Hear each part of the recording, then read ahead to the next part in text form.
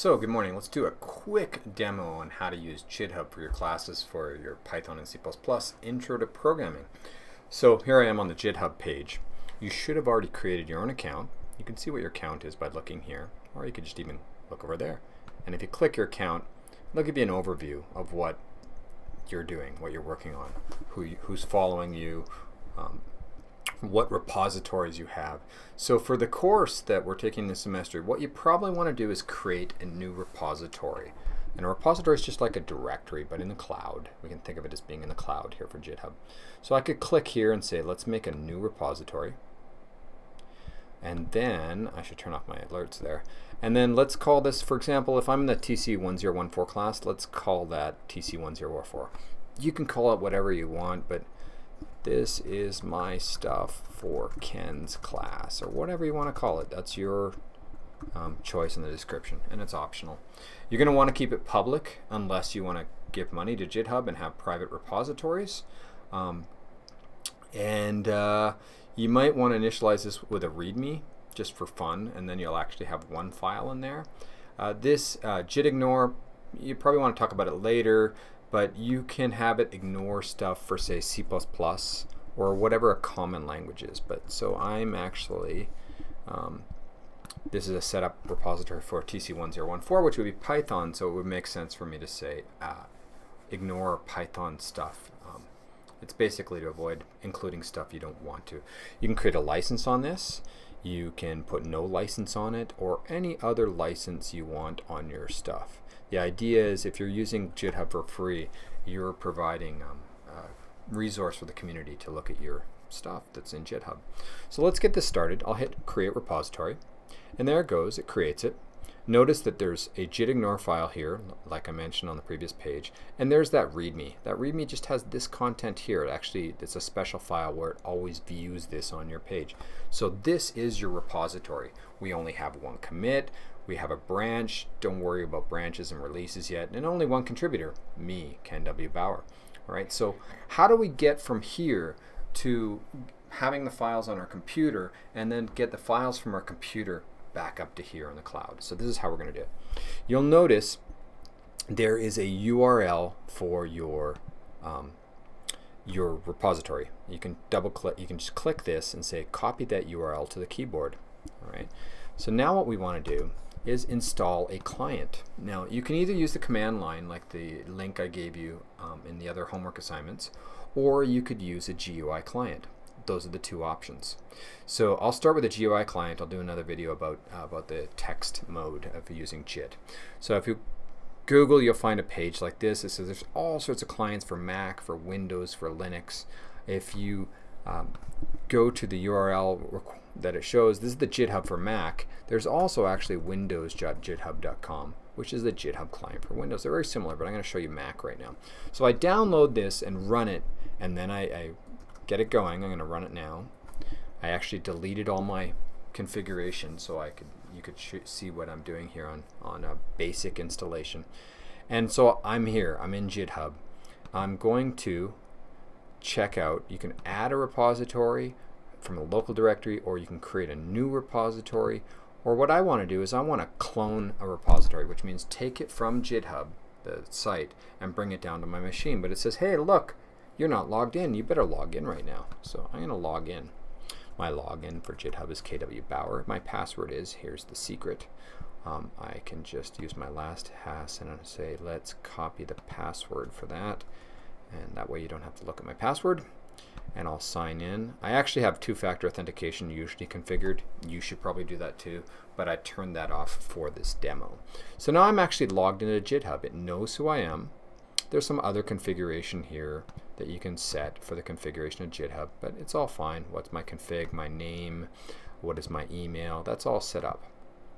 So now I should be able to say add a cloned repository, and it actually automatically connects to GitHub because this is a GitHub client and says which thing would you like to clone. So what was it called? Oh, there it is, TC1014. I've got various other projects. You might just have the one, and I'm going to say clone it. And it's going to ask me which, this is going to be a directory. So this is a directory the same name as the project. Where do you want to put this directory? Now I'm kind of organized, or OCD, and I like to put my stuff all in a devel directory under my home directory. So that's what I'm going to do. I chose to put it under devel, and it's going to create this as TC1014. You could change that, but don't bother. And there it goes. It cloned it.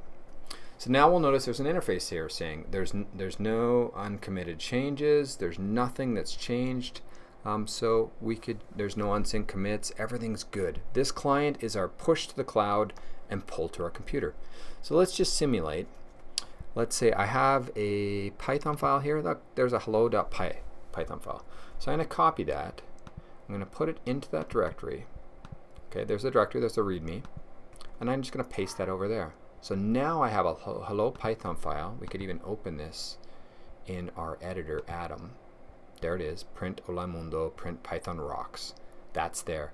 Actually, Atom's pretty smart because it actually knows that this is inside a GitHub repository.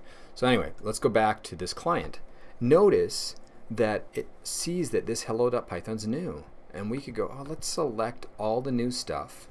And we're going to commit it, or, and this is the option, you can say commit and sync or just commit. Commit makes versions that are local on your own computer. So if something happened, you screwed up your code, you can go back in time to one version previous or two even.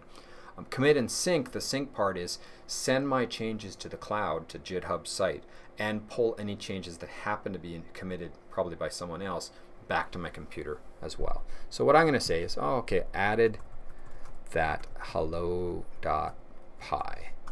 and then that's a brief description. I could do a big complicated description here. So this is the awesome super hello.py to show my mastery number. What mastery was that? I think that was number 1, but maybe I'm wrong. I could change that later. And then I'll sync. So what I can do here is hit commit and sync. Now watch the magic. Let's go back to that site. Where were we? We're GitHub. There we are. GitHub. There's only gitignore. I'll refresh this to make sure I'm telling the truth. There's only 2 files here, right? Okay, let's go to the client. We're going to hit that commit and sync button. I'm already logged into the client. It knows who I am. It trusts me, and it sends it up to the web. Now everything's cool. Everything's good. There's no unsynced commits. If we reload this page over here, voila, there's the hello.py. It's right there. And it's even got that brief comment. And if I click on this, I can see the detailed comment. It tells me when it was committed. We'll notice that this has changed, that we have 2 different commits where things came in from the outside to the inside. And if we click on this file, we'll notice it actually has our content of our file.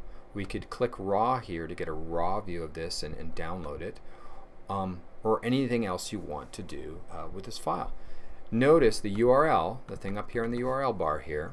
If I copied that, I could go to my known page. So let's go to kenbauer.withknown.com, which redirects to known.kenbauer.me if I remember correctly. Yes, because I have a pro version of with known.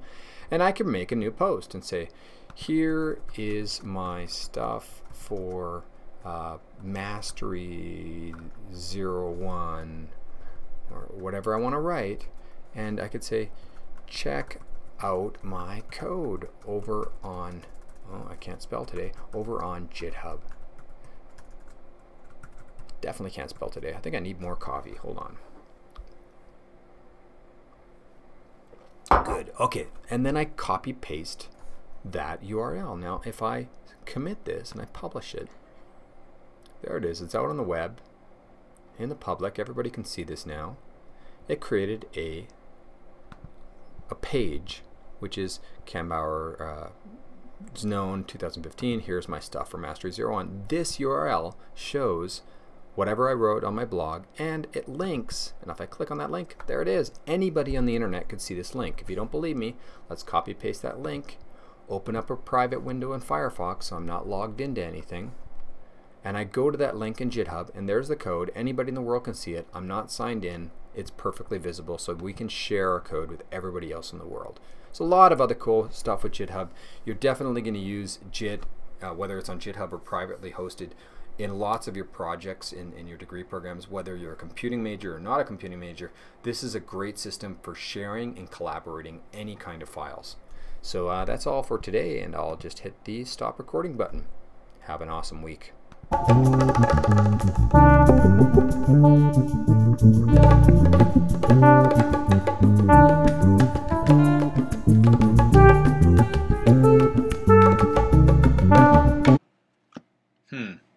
That really wasn't very short, was it? Oh well.